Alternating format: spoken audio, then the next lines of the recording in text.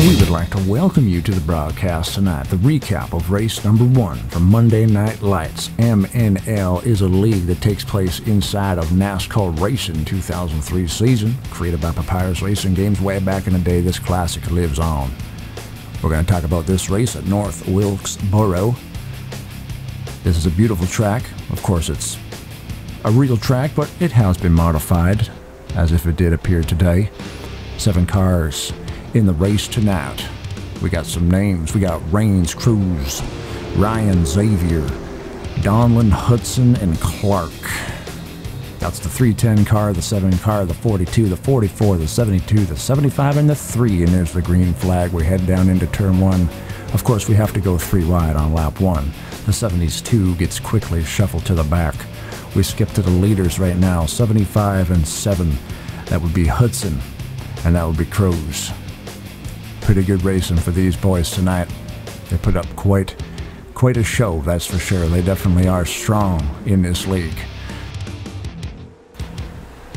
And even in the initial laps of the race, I can say that with confidence that this league is going to be entertaining, because we do have some racers that definitely do race hard, but they do race smart. I mean, accidents will happen, and that's fine.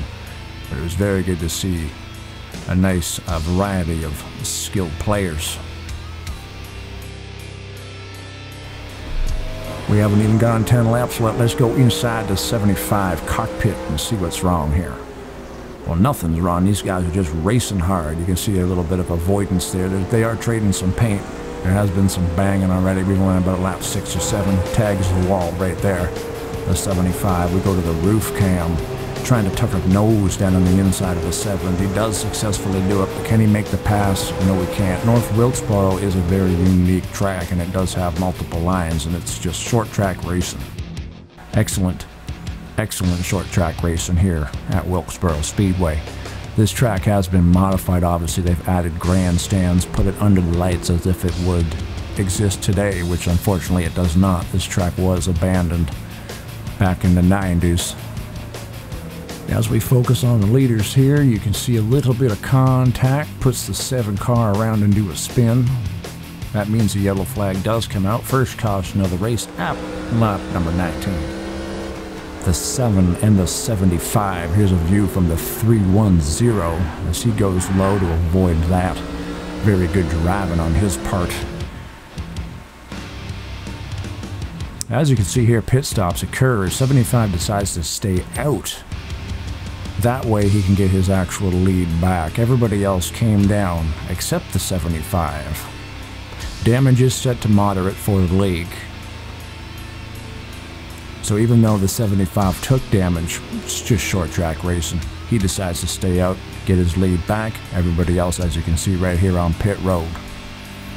Just a quick explanation as to why the 72 car is the only one that seems to have actual pit crew members.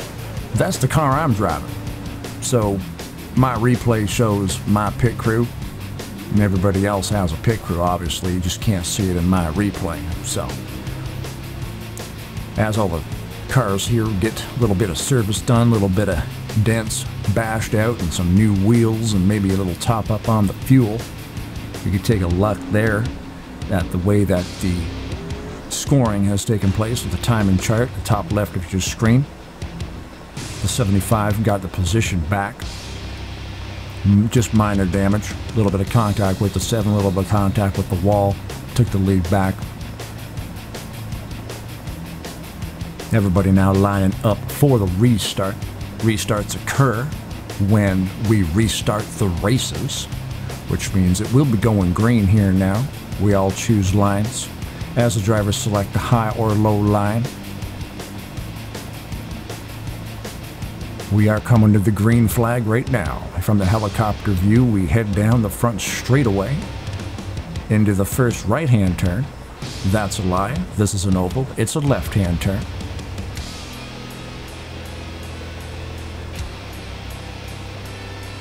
As everybody spreads out and gets through the first turn okay, everybody's right back where they want to be.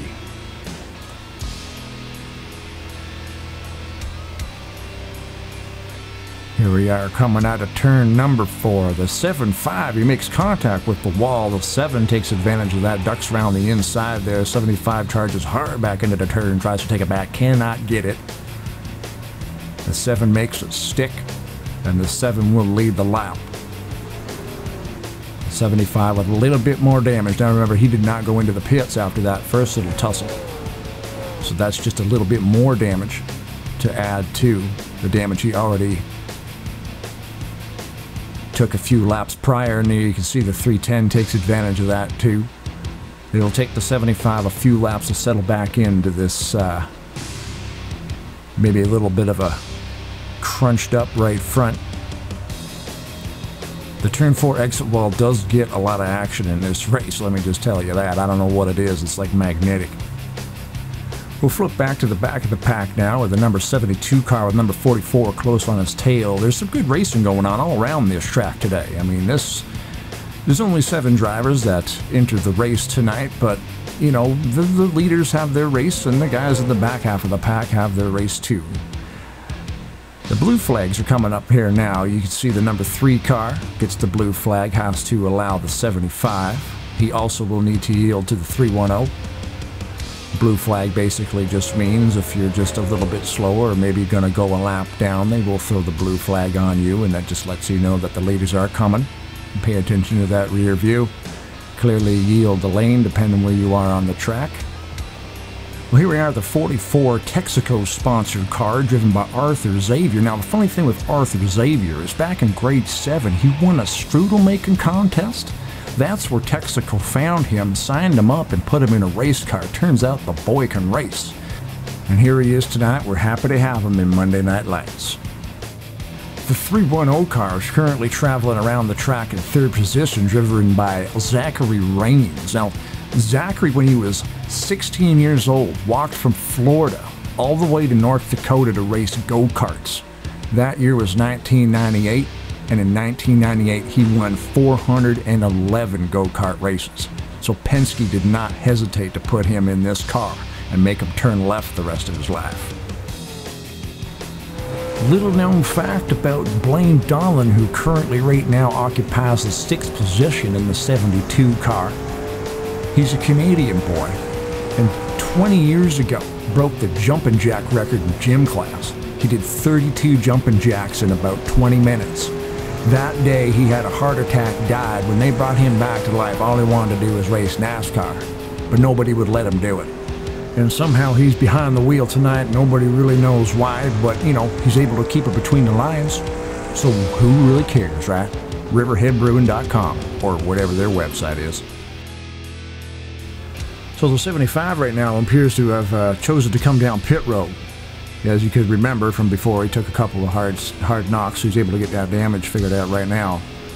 Driving a Valvoline car. Now, the interesting fact about the number 75, Connor Hudson, by the way, is the name of the driver.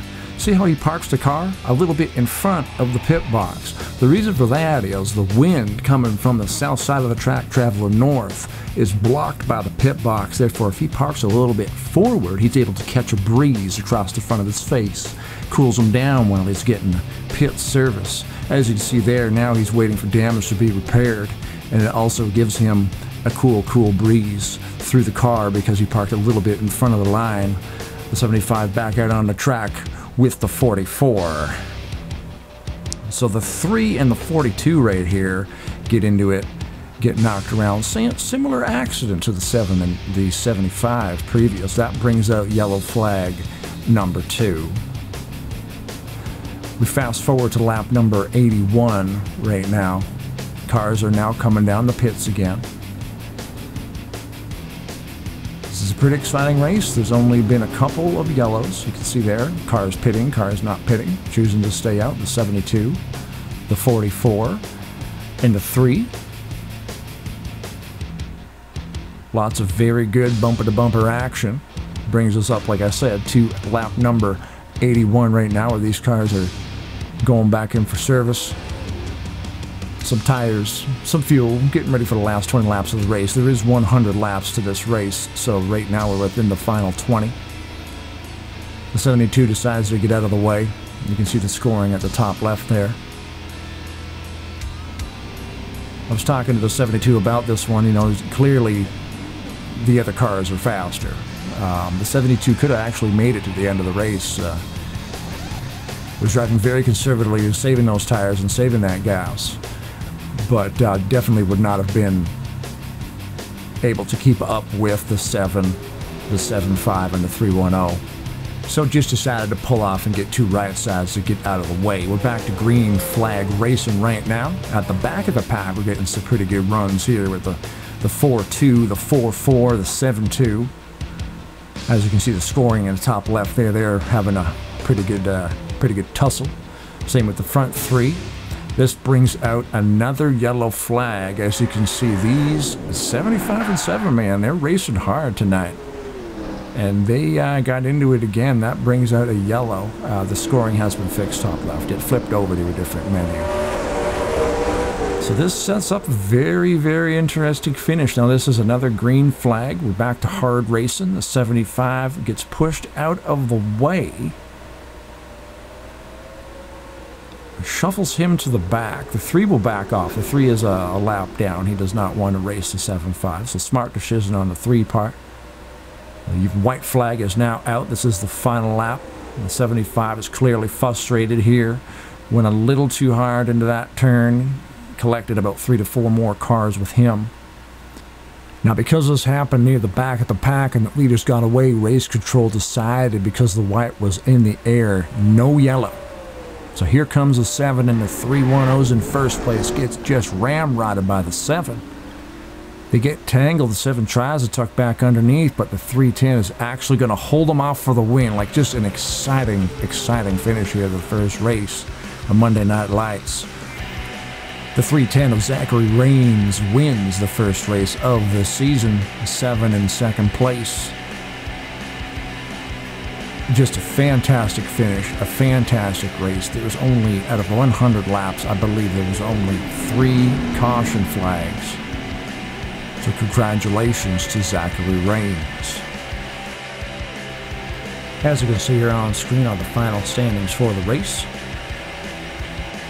Also keep in mind that Monday Night Lights is also broadcast live. There is a live stream hosted by broadcaster Michael Covil. So thank you to Michael for broadcasting the race. Here's the schedule for the rest of the season. Those races will all be broadcast live. Thank you also to Wyatt Dooley for putting this league together. Thanks for watching. We'll see you next Monday at the short track in Pocono, 4 p.m. Pacific, 7 p.m. Eastern Standard Time. NASCAR Racing 2003 season. Thank you for watching.